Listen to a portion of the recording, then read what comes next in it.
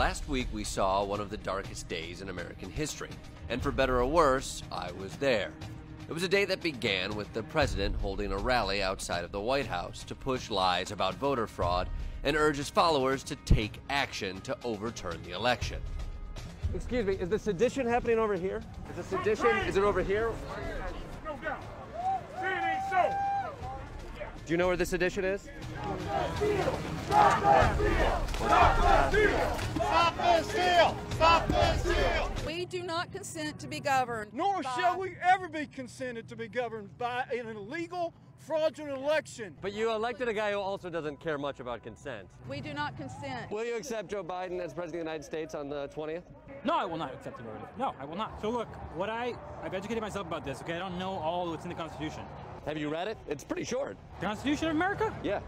I've not read the whole thing, no. You've read the entire thing? Yes, it's remarkably short. All right. I doubt that, but it's okay. You should read it, because you might be committing a seditious act in an hour and a half. Okay, I'm not going to comment about that. The people didn't vote for Joe Biden, though. The Dominion system voted for Joe Biden. Do you think it's possible that Hugo Chavez infiltrated the Dominion systems, changed the votes, orchestrated by Joe Biden? I think anything's possible. Do you think it's possible that a president who never polled above 50% lost the election and is sore about it? Absolutely not. That's not possible. The one thing you couldn't help but notice was just how many people looked like they were preparing for battle. From the tactical vests to the pitchforks, this rally felt charged. You can tell these people really love America by the number of weapons they brought to hurt other Americans. Looks like we got some Proud Boy action. Either that or the Cabela's street team.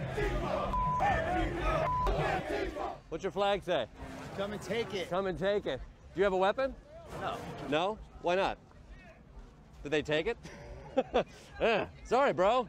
I was worried that we were in trouble, but then I saw that we got the tyranny response team here, and I feel a lot better. Thanks for all you do. And for those supposedly caught off guard, claiming they didn't see this violence coming, if you paid attention to any of these rallies, all you have to do is open your eyes and ears. The message isn't exactly subtle. Make no mistake, we have the guns, and we are now in the streets. We are going to clean this place out one way or another. You look down there. I have 1 million plus people angry. Very, very angry people. Can I ask why you're carrying a pitchfork? Well, a pitchfork is just an iconic representation of what people over time have done in this country. It feels more like a weapon, to be quite honest. No, it's not. It's farm equipment, and it's legal in this city. Yeah, are you farming today? It's an icon. It's a representation. We're not asking for violence right now. I got to tell you, from the movies I've seen, the hordes of people with pitchforks are usually the bad guys. How close do you think we are to 1861? But Seriously. hang on. Are we close? Hell yeah, you are. That's the Civil War. Would you rather die on your knees than be free? Aren't you a little bit freaked out about 600,000 Americans die? I see you're not wearing masks, never mind. This thing was a powder keg. All it took was someone to light the fuse. Like these human blowtorches. Let's have trial by combat. Stand up and fight. Stand up and hold your representatives accountable. We're going to walk down to the Capitol because you'll never take back our country with weakness. You have to show strength. With those orders, the crowd of economically anxious insurrectionists advanced on the Capitol.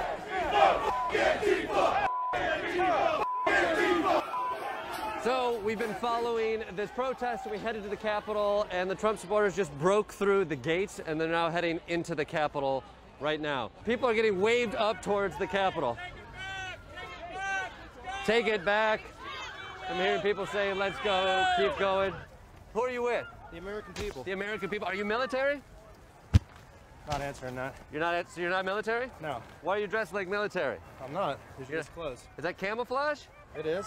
But you're in an urban environment. Isn't that sort of the antithetical to camouflage? I don't think so. Are you looking to make an aggressive action right now? No, I'm looking to make a statement. What's your statement? The election was stolen. We want free and fair elections. Mm-hmm. And if we can't have that in this country, we don't have anything. So what do you plan on doing? We're just going to see how it unfolds. You're gonna see how it unfolds. All right, good luck with the paintball tournament. Yeah. Can I ask you some questions? What's your plan? What's your plan? For what? What are you, are you storming the Capitol? I'm just going up there checking for somebody. Is this the last stand? I'd say it is. This looks like the last stand. Are you afraid if you run out of batteries for the last stand that you'll be thwarted? Good luck. I hope you don't run into bumpy terrain or stairs. While Segway Stonewall Jackson is laughable on his child's scooter, the rioters brought real weapons and committed real atrocities. They attacked our democracy, our police, and even our cameraman. Does that matter? Hey, you assaulted me! I was saying you assaulted me! Trump's fake tough guy military are literally throwing themselves on the ground to perpetuate victimhood. If the Trump presidency was going to come to an end, this seems fitting. A show of aggression ending with a bunch of people screaming at a building without a working understanding of how democracy works. America 2021.